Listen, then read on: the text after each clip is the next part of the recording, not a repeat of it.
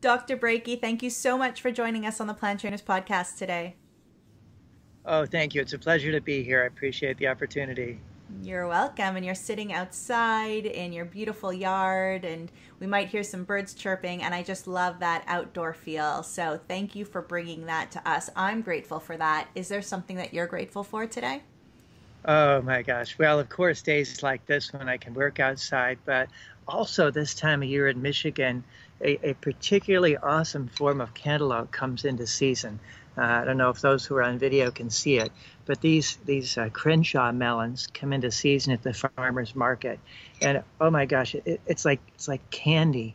Oh, snack break. So thankful for the ability to enjoy healthy plant-based foods that are also super tasty. So it's great to have awesome foods, farmers markets, and this time of year in Michigan, and I'm sure across many of the areas where your listeners are, these foods that bring great pleasure to us are in season. It's awesome. Summertime is definitely an abundance of plant foods, and to know that you can get them a little bit more local than you might be able to during the winter for us northern hemisphere people, it's beautiful, and that's definitely something to be grateful for. Were you always plant-based and grateful for all of this abundance of fruit and vegetable, or is this something that came later on in life for you? Oh, wow. No, when we were kids, we ate horribly. My mom and dad didn't know better. They taught us the standard American diet back in the 60s. And oh, wow, we had Captain Crunch with whole milk. We had ham and cheese sandwiches and some kind of meat and dairy every day. I developed a severe form of hand eczema, was treated with stronger and stronger steroids. My brother had his tonsils out. Another one had recurrent constipation. It was sad because later, at age 21, when I was in medical school, I did some more research and started learning about the social, the environmental, and the health effects of the kind of diet we were on. Switched at that point in 1977 to a plant-based lifestyle, and my eczema resolved. I never had felt terrible, but I felt great. And now at age 65, 43 years later, I love rollerblading and flyboarding. I love to ski fast and go scuba diving. All the things that life has to offer are still available for me because I have my health. And I attribute a good part of that to my plant-based lifestyle for all these years. You're probably one of the longest plant-based people we've had on the podcast. I mean, we hear people like 21 years and we're like, wow, we wish we had that. But yeah, 43 years, that's incredible. So how come you found this through your own research in medical school at the age of 21, 43 years ago? Why is it taking so long for the rest of the world to find this lifestyle and see all the benefits that you're noticing? Well, there are several reasons for that. One, of course, is just societal norms. It's sort of normalized from an early age for people to eat the way that we're taught, and that's passed on through the generations. So it seems different or odd, even though looking around the world and through human history, really the normal is a plant-based diet. But we've been socialized against that. And then, of course, you have powerful forces, industries from food to agribusiness to pharmacy to others who really don't want it to change. And they have gone on a campaign to promote their products. It's not that they're evil, they're just doing good business. And it comes out as a misinformation campaign using their lobbyists, their influence to sponsor studies that are not well done, to confuse people. And so in general, people are fairly confused about that, even though among unbiased experts, there's no real controversy. It's overwhelming evidence that a whole food plant-based diet helps people to optimize their health and prevent chronic disease.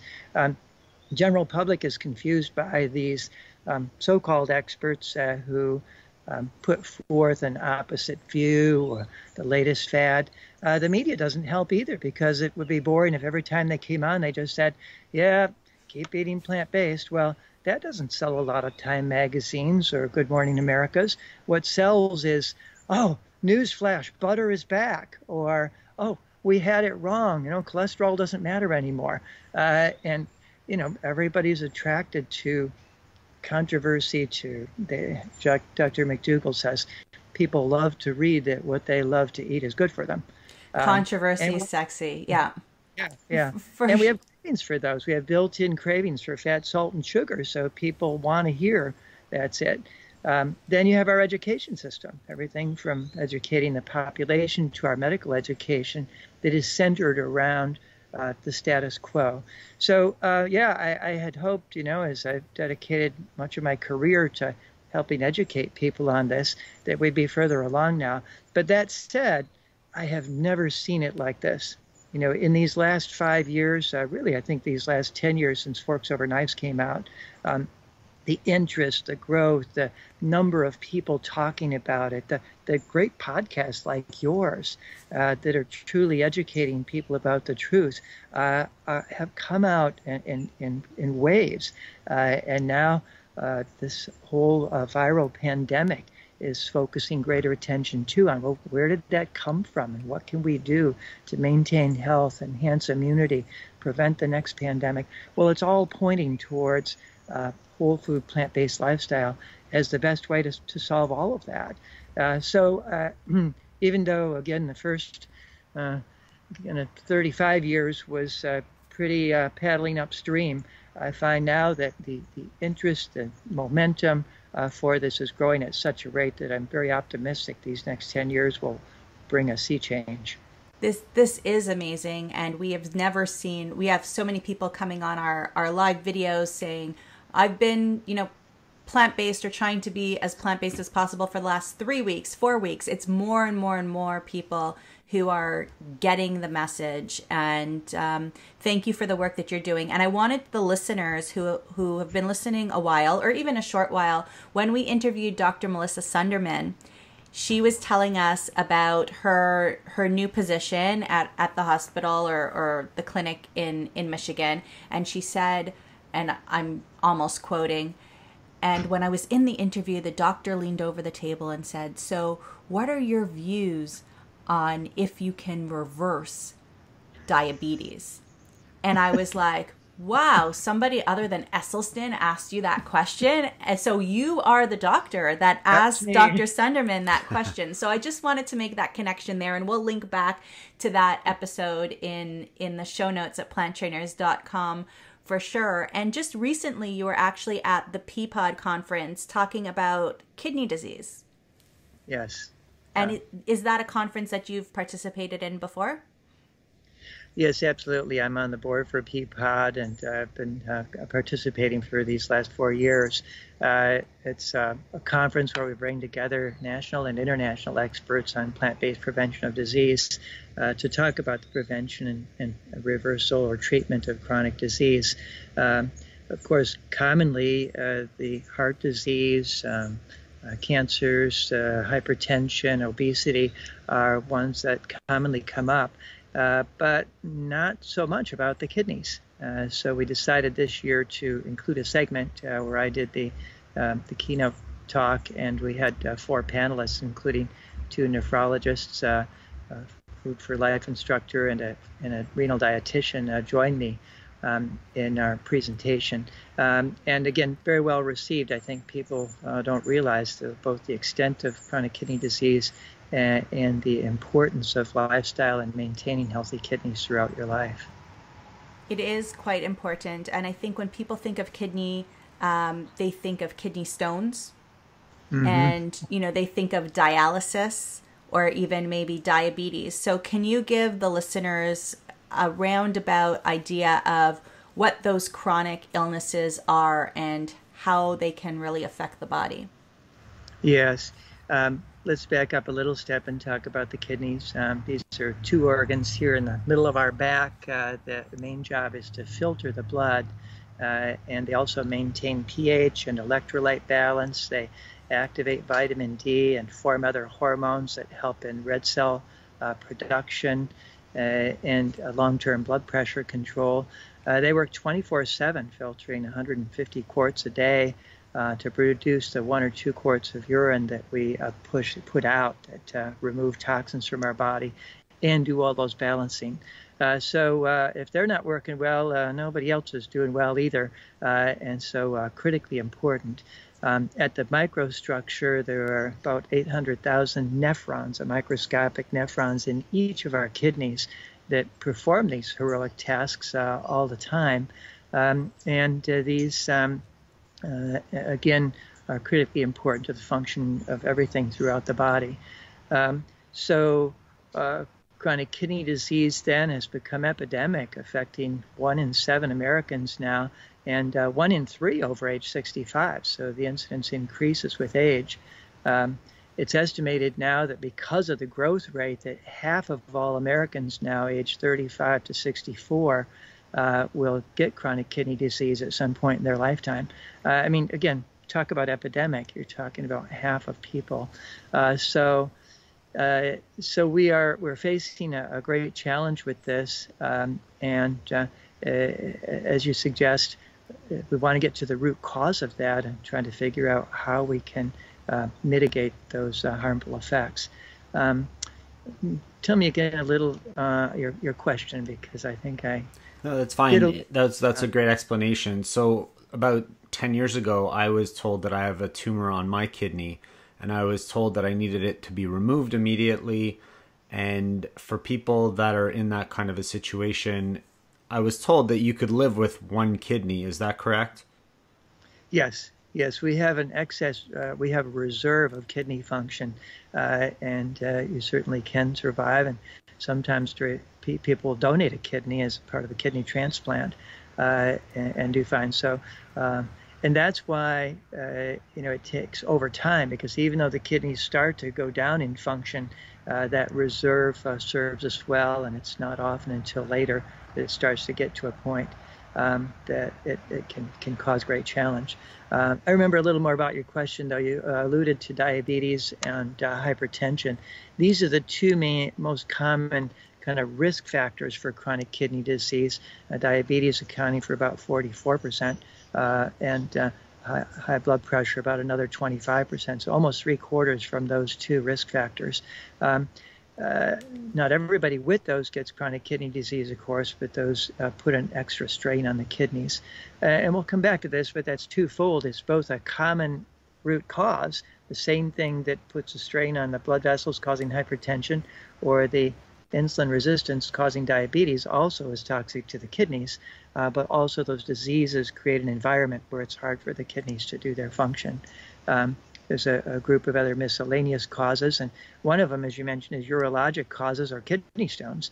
If there's a urinary tract blockage and the kidney gets blocked or backed up, then that can cause acute kidney injury, and if not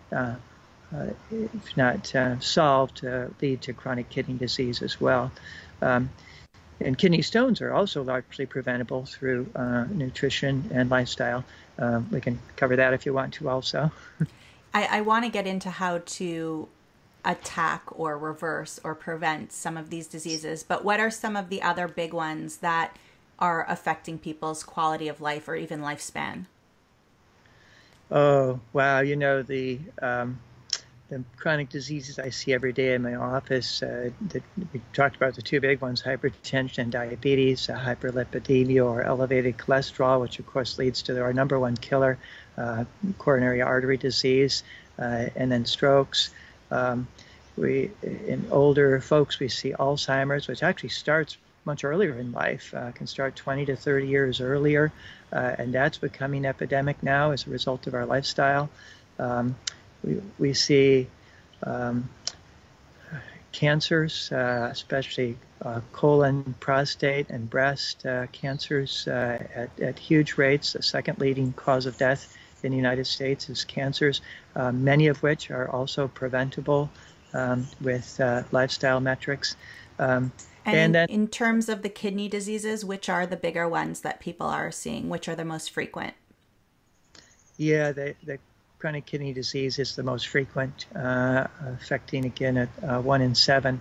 But kidney stones are also an increasing incidence. It used to affect 1 in 20, and now 1 in 11, just in 20 years. So the high protein, animal protein in particular, is the main risk for kidney stones.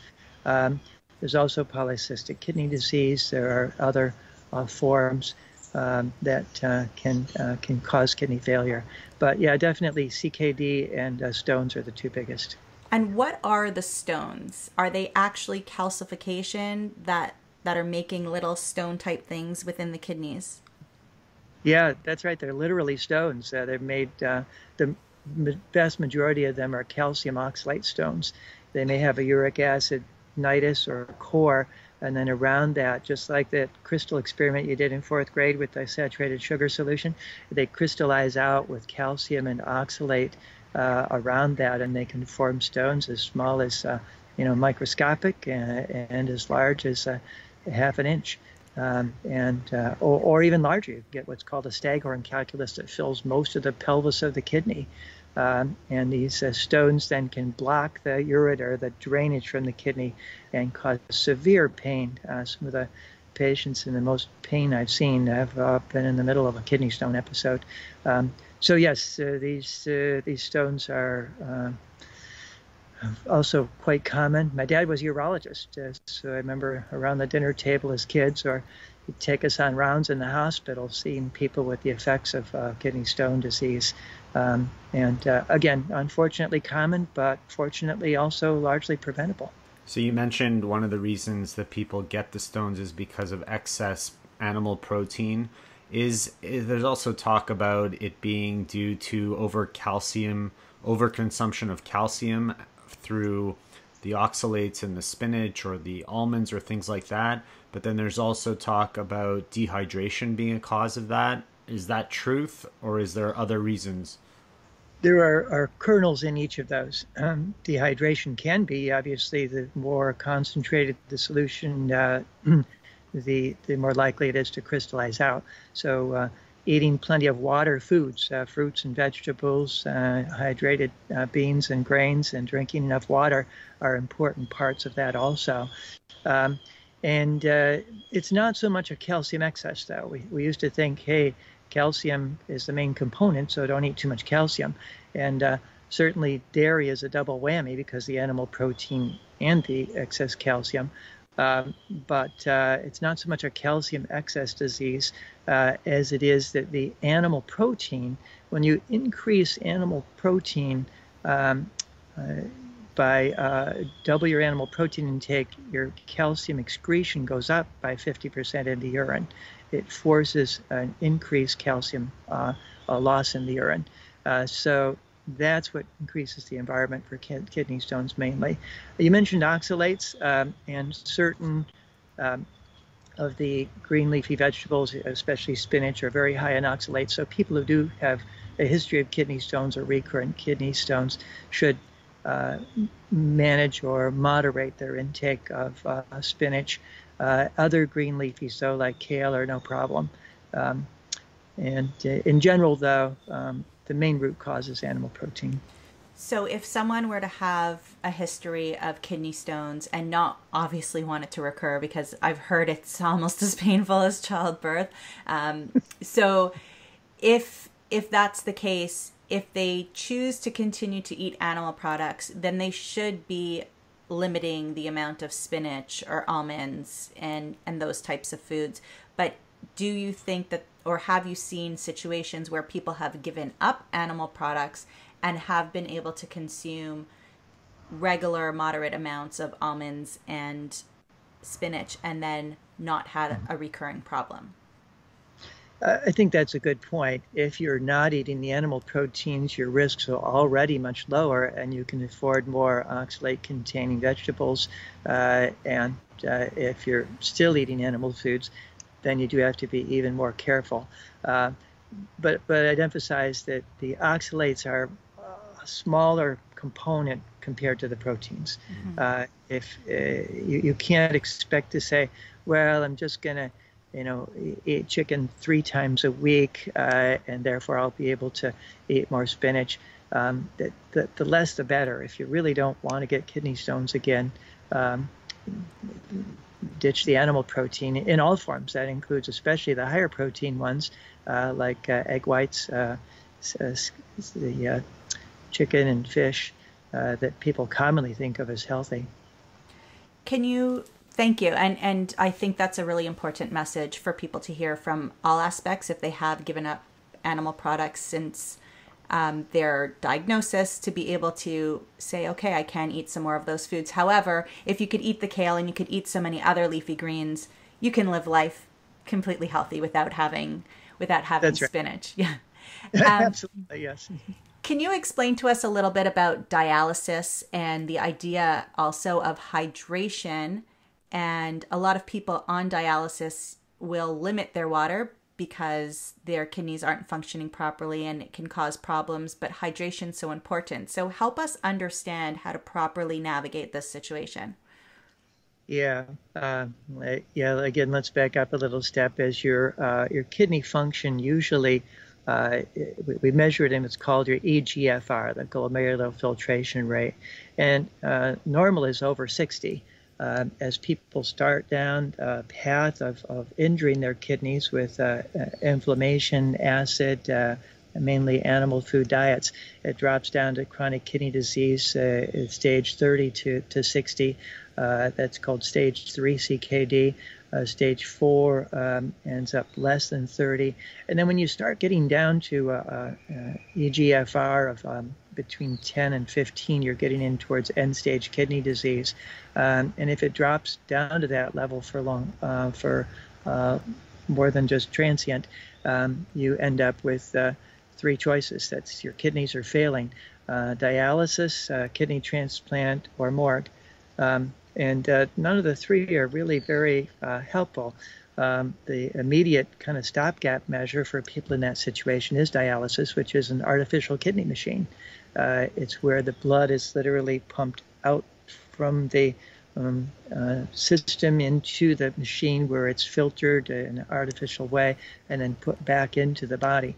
People commonly have to do this 3 or more times a week, or there's what's called peritoneal dialysis, where it goes into the space within the abdomen and then flushes back out.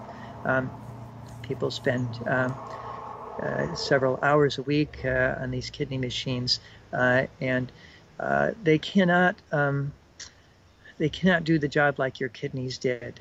Again, it keeps people going, but 20% of all people on dialysis die each year. It's not an easy life, and it's not a great prognosis. So I want to emphasize the importance of preventing getting to that stage. Chronic kidney disease in its earliest stages may be reversible, but when you get to that stage, that's what you need. Now, for your question, if you're on dialysis, yes, you need to limit your fluid intake. You need to carefully watch potassium and phosphorus. You need to be under the care of a renal dietitian and a dialysis team that includes a nephrologist. And you need to follow carefully those things. You're right, the cravings for fluid become there, but since your kidneys can't take out the extra water if you drink it, you have to carefully monitor how much you're taking in. It's part of the process, just like people with certain diseases have to carefully monitor or give themselves injections. People on dialysis have to carefully follow a routine to keep themselves in balance. So if you mentioned that you need to avoid foods that are high in potassium and phosphorus, I mean, I know bananas have been marketed as the potassium food when there's so many other foods that are higher in potassium, but that's a significant amount of plant foods. So you have somebody who's got kidney failure and they're told to avoid potassium and phosphorus, so they give up those foods and therefore eat more meat, which is then creating a bigger problem. Is that what we're seeing? Absolutely. The we used to say that, and still many folks believe that sense that you need to be so careful about those. But even people in stage 4 chronic kidney disease with some good planning should still eat plenty of fruits and vegetables. And let's talk about potassium first. And again, backing up a step, our kidneys are responsible for acid-base balance. And if you eat more foods that have an acid kind of ash to them, and this comes from the animal protein and the sulfur amino acids that are in those, cysteine and methionine. The highest of all is fish. Also pork and poultry are very high in these sulfur-containing amino acids. So this acid environment forces the kidneys and puts a strain on the kidneys to try to do their job. Instead, if you're on a plant-based diet, the alkaline environment helps your kidneys to function better, prevent decline, and better handle potassium. So your kidneys are more able to manage the potassium even in the later stages of chronic kidney disease if you're not eating the animal protein. So do you see what I mean? A lot of the dietitians still have people eating the meat, which creates the environment where the potassium goes up, and then, oh, don't eat the potassium, instead of getting to the root cause. It's a common misunderstanding. You do need to monitor, measure potassium, and in some cases moderate or limit those foods, but to eliminate them or switch to meat is counterproductive. In fact, potassium intake is correlated with longevity and a decreased incidence of chronic kidney disease. If you take general population, those with the highest potassium increase have a 44% lower risk of going on to chronic kidney disease. So people in general, and even those in stage 3 CKD, eat lots of potassium foods and cut out the animal foods to help that concern. Once you get to stage 4, work with a qualified renal dietitian to make sure you're monitoring it. And then let's talk about phosphorus. It turns out that the phosphorus in animal foods is much more easily absorbed than those from plant-based foods, which are in the form of phytates. Since we don't have the enzyme phytase to digest it, you may only have 30 to 40% of phosphorus absorbed from plant foods, whereas 60 to 80% from animal foods. In addition, they commonly inject animal foods because of preservative with phosphates, and the 300 to 500 milligrams per serving, and this further adds to it. And then, of course, phosphates in preserved foods and soda pops, even diet soda, are horrible. They're very quickly 100% absorbed. And so cutting out the fast food, junk foods, sodas, and animal foods actually helps for phosphate too. In one study of people with late-stage chronic kidney disease 3 with an eGFR of 32, they did a crossover study, 2 weeks of vegetarian versus 2 weeks of regular diet, and those on the vegetarian diet had lower phosphate levels. So this whole myth that, oh, you need to go back and eat more meat to prevent your phosphorus problem is a challenge. Once again, you get into late stages of 4 or 5, you do have to be more careful because the normal function of the kidneys isn't there. Work with a qualified renal dietitian to manage that. But yes, potassium, phosphorus are overblown, and again, commonly even by many in the medical profession, used as an excuse to get people away from the very diet, whole food, plant-based diet that would help prevent progression. It almost feels like the conversation about having osteoporosis and you need to take in more dairy to get your calcium, when we've learned that the calcium is being withdrawn from the bones to be able to balance the pH level of the blood. So it puts it into a vicious circle. So it just reminded me of that situation. Absolutely. Higher dairy correlates with higher osteoporosis. Right. I was in the grocery store the other day, and I mean, when we get feedback from people who have worked with us, for people who have, done coaching with us, or even just come to our lives, the feedback that we get is that we're extremely sensitive to where people are in their journeys, and that we don't, we take them on their journey, where they're ready to go, when they're ready to go, and that they never feel judged by us. But I do Yes. find that walking into the grocery store lately, even more so than meat in the cart, because I understand why people don't know as much as they know.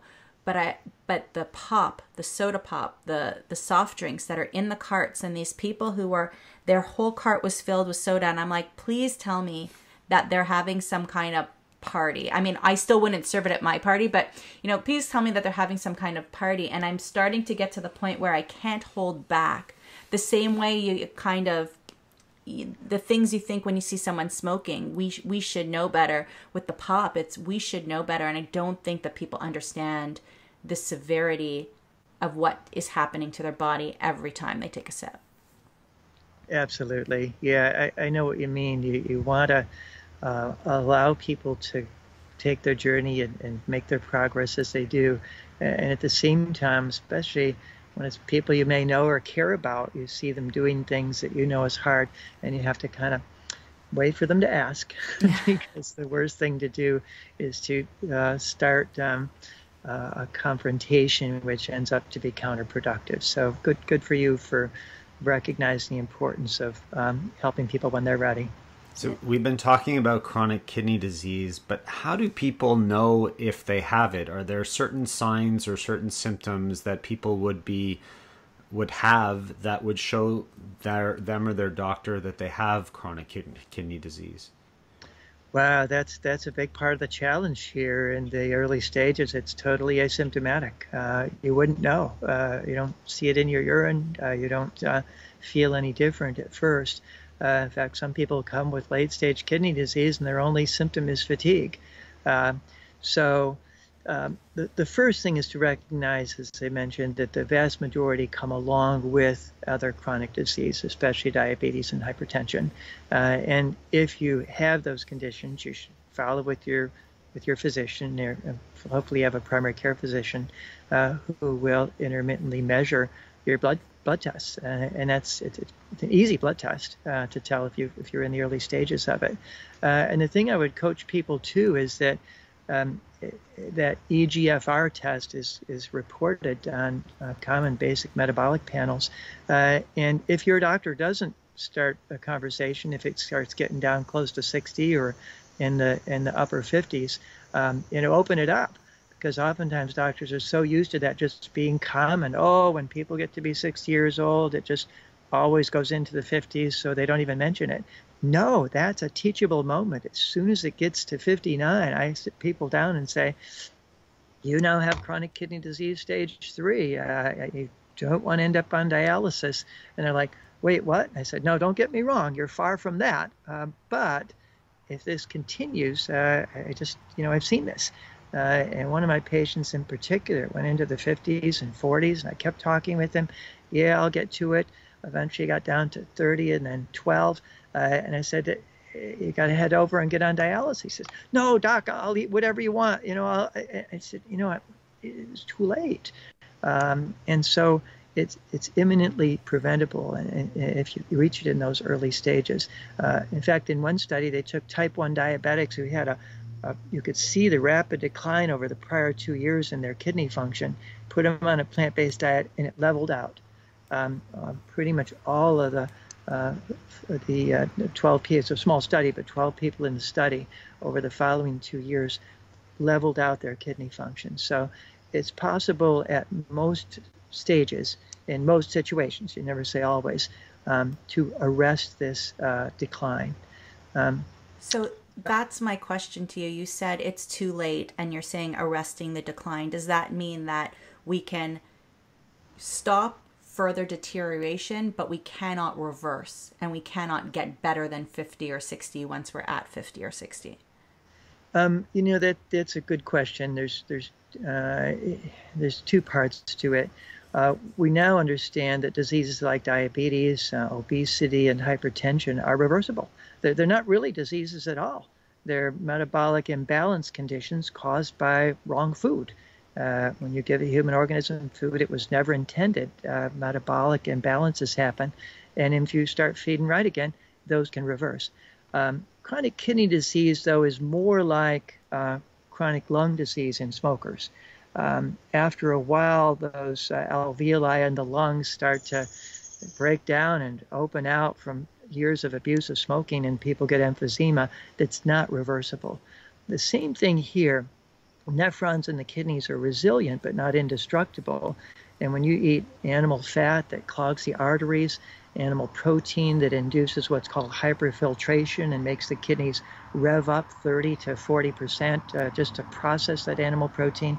See, carnivores have kidneys that are 3 times their size per body weight than we do. They're designed for this. Our kidneys aren't designed for that. The pro-inflammatory components from heme iron and TMAO from arachidonic acid in animal foods puts such a strain on the kidneys that those nephrons literally start to die out. Now, as some start to die, the blood flow is first shunted toward the other ones, and they can help pick up the slack for a while. But this process continues over and over, and as such, they're on a downward path. So, in general, we think of chronic kidney disease as arrestable through good diet, but not reversible. The exceptions to that would be a couple-fold, is that acute kidney injury is reversible, and that can come from pre-renal, post-renal, that can come from a variety of causes, and that's a sudden drop in kidney function, which can come back, and sometimes people confuse that. Wow, I went way down in my kidney function, and I reversed it. That's acute kidney injury. Chronic kidney disease is a slow, gradual decline, and I have several times seen in the early stages reversal because people do change in time enough while those ones are still kind of resilient enough to not be fully damaged or lost. So I have commonly seen people go into the 50s. They change their diet, they reverse their diabetes, their hypertension, and it comes back up to the 60s or even 70s. So yes, in that case, in the early stages. And there are occasional times where people get down even lower and improve it with their kidney function. Because let's face it, getting rid of the root cause environment it can do nothing but good for the kidneys. But I do think we have to be careful about giving people false hope and saying, hey, when it gets down to where they start to talk about dialysis, just do this and it'll go away. You've got to focus on prevention. Unfortunately, people wait till it's too late to really make changes, and that's one of the things that we're all trying to do, is trying to get people to make change before they absolutely have to make the changes. Yeah. I work with a lot of women who have stress, anxiety, fatigue, maybe adrenal issues, maybe cortisol issues.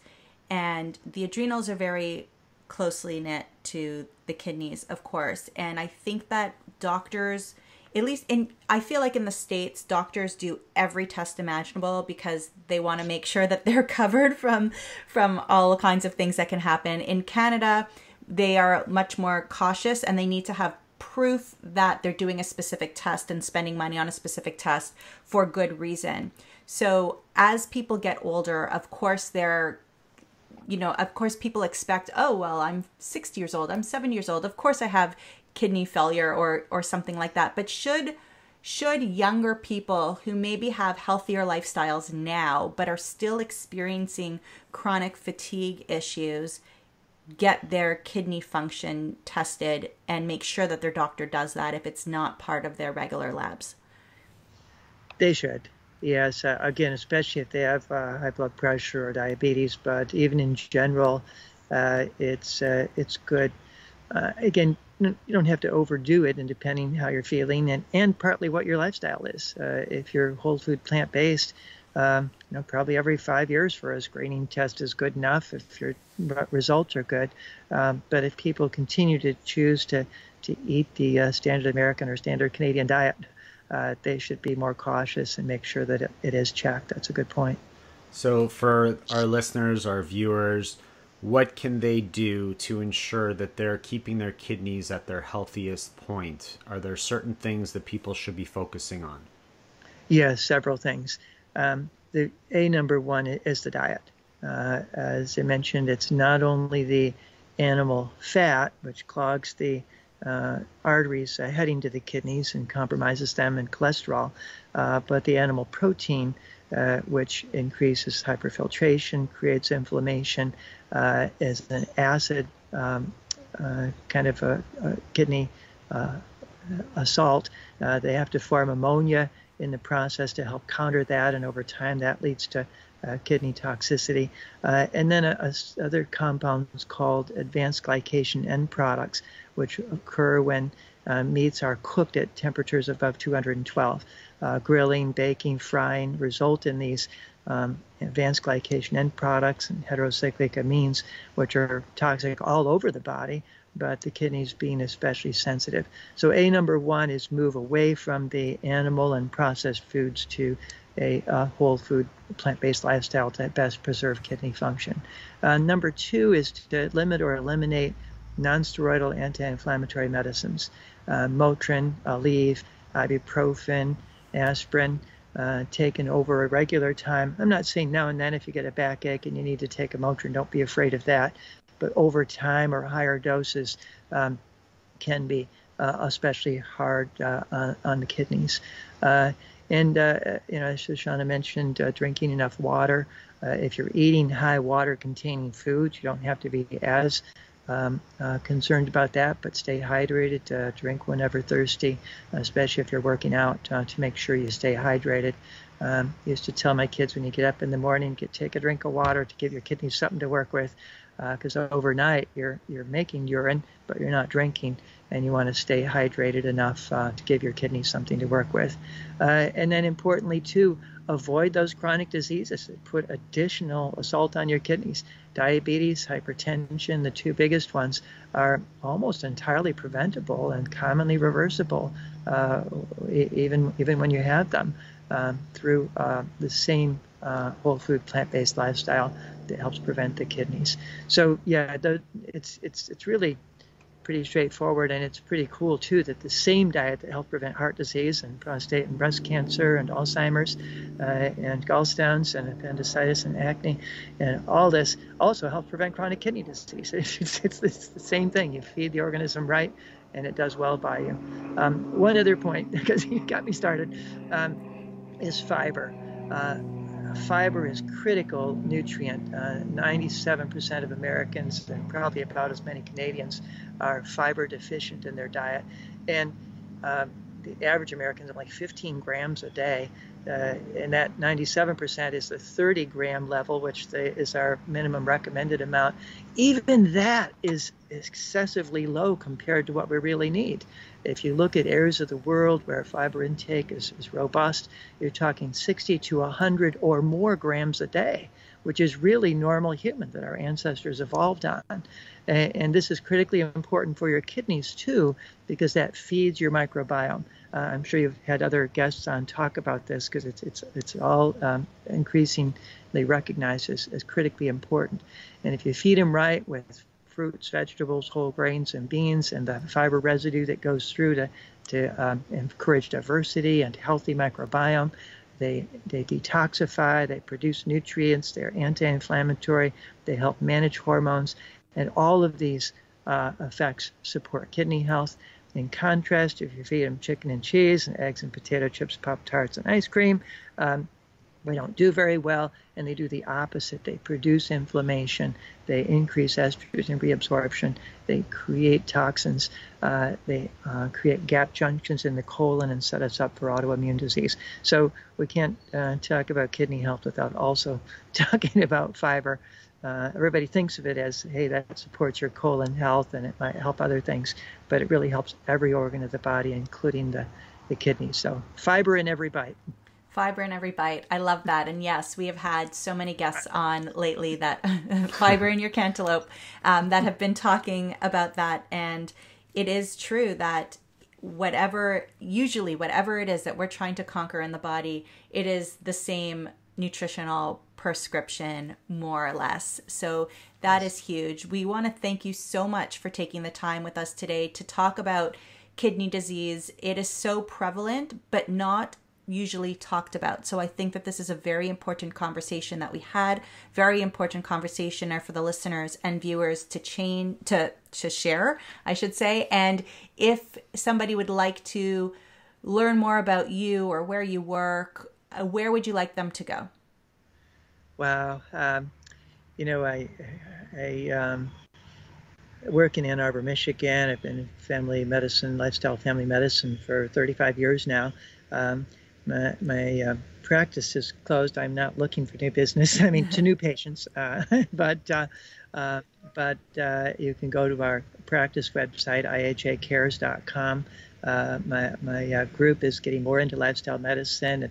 I just started as the first medical director for our Lifestyle Medicine Institute. So we'll be putting up more on our website about resources and information for our over 500,000 patients in Southeast Michigan, and others are welcome to look in on that too.